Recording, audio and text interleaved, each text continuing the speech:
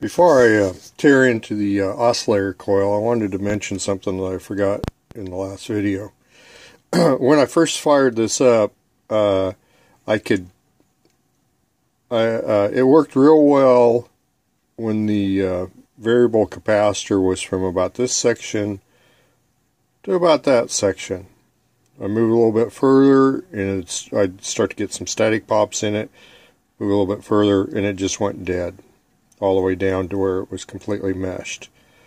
Well, after looking at it over a little bit and stuff and studying it, what I realized is some of these plates had gotten slightly bent or misaligned, and when it got down into this section, a couple of the plates were touching each other when they started to mesh. What I ended up doing is taking my fingernail and just slightly adjusting these plates, and this one out here ended up being the worst. There was a couple down here that were also bent, but that one back there, once I got those bent and into the right place and everything, now it moves real smoothly, and it works all the way through the motion. So that's how we fix that. Okay, as I mentioned, I need to pull that oscillator coil out and figure out how to properly get this coil that's wrapped around here put in correctly. In a minute I'll show you a different S-38 and show you how it looks. So that means I'm going to have to unsolder all these tabs, terminals, excuse me, remove those, and then I don't know if I can get it to focus on it, but there's a probably the biggest challenge is there's a mounting screw down there, and they kind of a leg.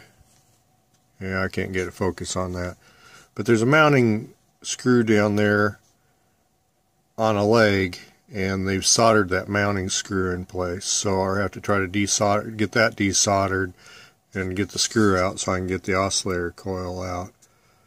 So that'll be the next big challenge here. I'll show you the one and the other S-38 I have here and show you how it looks different. Okay, here's the one. If it'll focus here. Here's the one out of the other S-38, and you can see that it's wrapped completely around the tube. It comes out the side there, wraps around 2 times, and actually goes inside the coil on the bottom side. And so I think I'll have to try to figure out if I can do that. I don't know if I get into the bottom side, a solder lug's been broken there or what, but we'll have to check and see. I had a company contact me via email, saw my webpage on the internet, and they make this soldering iron. The company's called Isotip. It's a cordless soldering iron.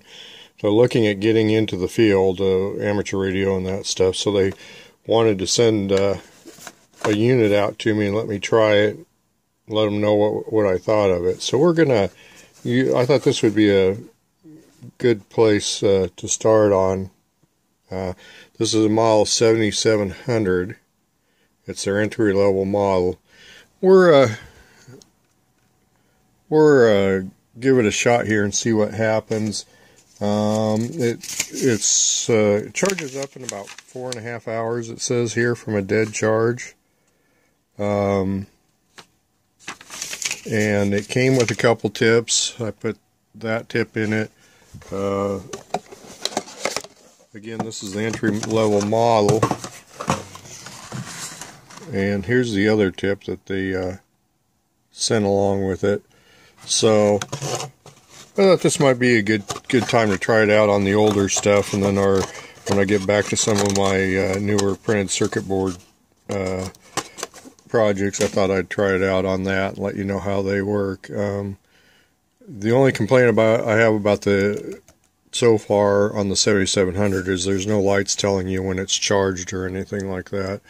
I've noticed the other models that are a little bit higher level models do. So that would be my only complaint so far, but we'll see how it performs here. Okay, on the knob here, it's got a lock position. You swing that around to on, and then you press it, and it supposedly gets instantly hot. So since I need two hands to use the desoldering thing and stuff, or the desoldering tool, what I'm going to do is we'll see how quick this actually heats up and melts this solder. So here we go.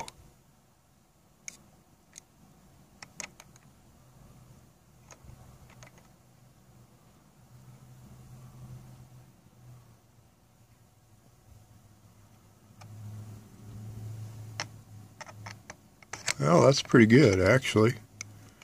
Okay, I'm going to go ahead and set the camera down, and then we'll start to do some desoldering with it. Well, here we are. We have the coil removed. I'd like to say that was a lot of fun, but I don't really like to lie. I tried several methods to get it out. Used my standard soldering iron, and I couldn't generate enough heat to melt the solder because of the chassis, obviously. Then I went ahead and tried my little propane or butane torch here. Problem I had with that is it'd get the stuff around it too hot. I even tried to insert aluminum foil around it to protect it, and that wasn't enough, so I quit that. What I ended up finally doing that was successful, so I used my little Dremel tool with a couple bits. This is the last bit I used on it. The first bit or tip I used on it was this, and I just ran this around the screw that was down there, and got enough of the solder off of it that I could finally use my nut driver on it here, and I could get it on it, and I was able to spin the nut or the screw out of there, and then it came loose. So what I end up doing, obviously I'm going to have to clean up all the particles down here, and what I do before I put this back is I'll go ahead and use the Dremel and clean that up really good so it makes a good solid connection when we get done. When we get done, I'll reattach it, and I'm not going to solder it back in place. The other S-38s I've looked at don't have that. Some of them did, but most of them don't. So we're going to attempt to do it that way. And then this got a little, the heat shrink tubing got a little bit warm here, so I'll remove that and replace that and double check those components, make sure they're okay. Now on the whole reason we took this out, here's this wire that wraps around the coil, and it's supposed to go wrap around and go back in this hole right here, comes up and solders this terminal up here. So this is obviously too short. I think that's what's throwing it off. So I'm going to completely remove that wire and put a different wire in there, and hope that fixes it. And then I'm going to try to figure out how to double check the coil before I put it back in, make sure I didn't damage it any. It got a little warm when I was desoldering things. So I'll try to double check the coil before I put it back in. Hopefully that fixes the band 4 problem and I didn't create any other problems. So that's what I'll start doing next. Okay, doing a little forensics on the coil. This is the wire I took out, this, and then there was one inside the coil here. Now that actually went, it was connected to this terminal here on the outside, wrapped around 2 times, then went underneath here, and then went up to the band switch selector to the same wire that this was on. Now, the wire that went from here was disconnected, went from here over to this lug here on the inside. And if you can see down here, there's a wire that goes from here to that lug that the wire was connected to. So I think that wire broke off, and what they did is they just connected it to the outside here, wrapped it around 2 times, and went up, and I think that's throwing it off. So I'm going to need to try to desolder this wire, and all I have is some stranded wire. I'm going to go ahead and try that. Got some of this gauge black stranded wire. This is all solid core, but I don't think that'll make as much of a difference as long as it's wrapped correctly. So we're going to try to desolder that, and then I'll put this on, and we'll see what happens. Okay, there's the results of my repair work. Probably can't see down in there, but I think that's better. I'm hoping it's good enough to make it so I can align it, or go through and drop some super glue in some places to keep everything in place, and or clean everything up and we'll put it back in and see what happens. I went through and cleaned up the area where I ground the solder out. I checked the continuity on the coil. Everything seems to check out okay according to the schematic. And then I also ground off the bottom of the lugs of the coil. So next thing I do is set the coil back in there and start reconnecting it. Okay, I've got the oscillator coil back in. I took the opportunity when I did that to cover these bare wires with some heat shrink tubing. I did check that resistor and that mica cap to make sure that they were okay. After I got them a little hot with the butane torch, and so I've got everything back in. I have to say, it took about 2 hours. I think hopefully if it works, it'll be worth it. At least aesthetically, I think it looks a lot better than it did before. So next we'll go back through and go through the whole alignment procedure. We believe we actually finally have mechanical and electronic restoration done on the chassis. Band 4 continued to give me problems. Like I said, I took the coil out and rewound it down in here, but it looks better.